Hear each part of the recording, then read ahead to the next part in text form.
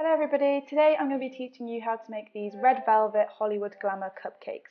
I made these for my cousin's birthday and everybody loved them, so I'm going to show you how to make them. So the first thing you want to do is preheat your oven to 180 degrees. So there are quite a lot of ingredients for these cupcakes, but they are so worth it, trust me. You're going to need 250 grams of plain flour, 200 grams of caster sugar, 2 tablespoons of cocoa powder, 2 teaspoons of baking powder, half a teaspoon of bicarbonate of soda, 100 grams of unsalted butter, 2 large eggs, 1 large tablespoon of red food colouring, 175 millilitres of buttermilk, 2 teaspoons of vanilla extract and 1 teaspoon of cider vinegar. So the first thing you need to do is mix all your dry ingredients together in the same bowl, so your flour, your cocoa powder, your bicarbonate of soda and your baking powder. Next, take your electric mixer and put in your sugar and your butter and just whisk that all together until they've mixed together nicely. Next, put in your red food colouring and mix that together until it's a bright red colour.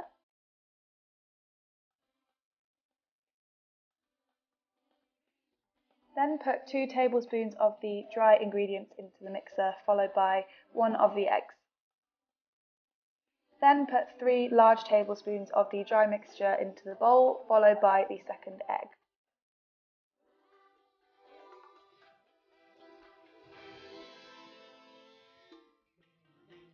Then spoon in the rest of the dry ingredients and mix that all together until it's well combined.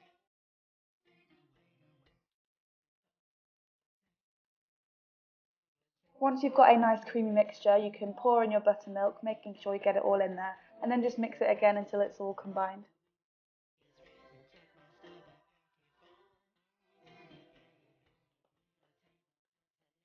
Then you can pop your muffin cases into your cake tins. I thought I would have enough for 18, but I only had enough for 15 in the end, which is why there's 3 missing. Then pop your cupcakes into the oven and put them on the timer for 10 minutes. Once they've baked, you need to wait for them to cool for about half an hour before you can ice them, but in that time you can start making the frosting. So for the frosting, you're going to need 200 grams of cream cheese, 500 grams of icing sugar, 125 grams of unsalted butter, and 1 teaspoon of cider vinegar, but you could also use lemon juice. Next, put your icing sugar into the bowl and whisk it around to get any lumps out. Then you can add in your butter and then your cream cheese. Mix that all together until it's nice and creamy. Once that's all combined, you can add your cider vinegar or lemon juice, and then your icing should be ready. You can test it because it will make stiff peaks like this if you pop a spoon in and pull it out again. To put your icing into a piping bag without any mess, I like to put my chosen nozzle into my bag first, and then get the bag and put it over the sides of a big glass, pulling it down, and then it makes it a lot easier for me to put my icing in and it doesn't get all over my hands.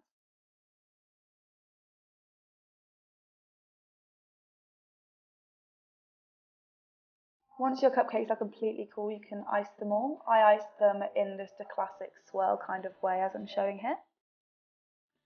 And then once they're all done, you can start making your decorations. For my decorations, I use these things. I've got a gold shimmer spray, some gold pearls, some chocolate stars, some writing icing, and grey, white and black coloured fondant.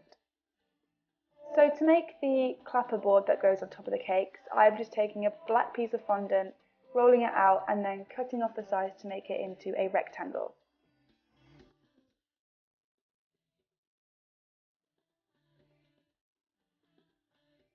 Next, take about 1 centimetre of the top and just cut that into a line without going all the way to make an opening at the top.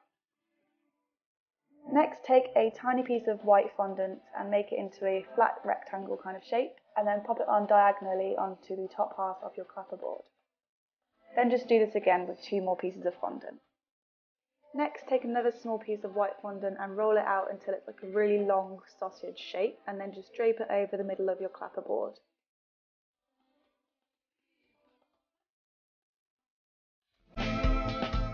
Then do exactly the same as you did with the top half of your clapperboard, but just above the centre line you've just made.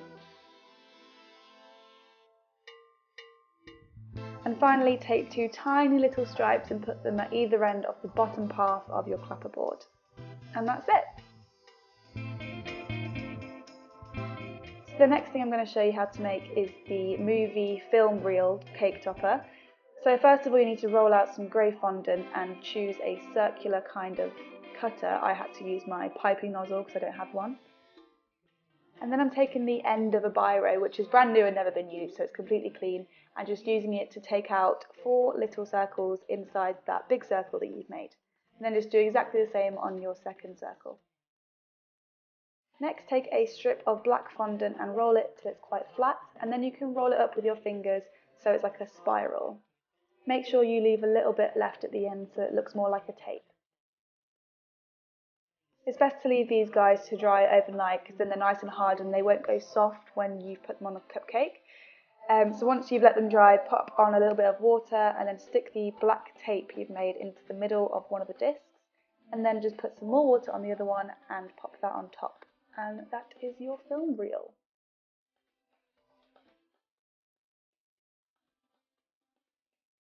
So for the next stage of my decoration, I'm going to use my gold shimmer spray and just spray 6 of my cupcakes with it to make them look a bit more glam. And for the 12 that are left, I'm going to decorate them with these gold edible pearls.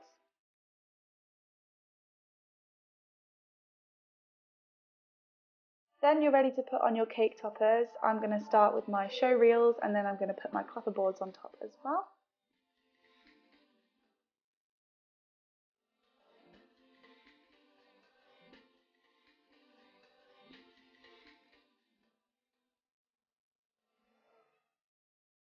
I then piped each letter of my cousin's name onto a chocolate star and popped them onto the rest of the cupcakes. Then I put the remaining chocolate stars onto the 4 that were left. And that's it. I really hope you enjoyed this tutorial. The cakes went down an absolute storm. Everybody loved them and they taste so, so good. Let me know what you think about them in the comments and I will see you very soon. Bye!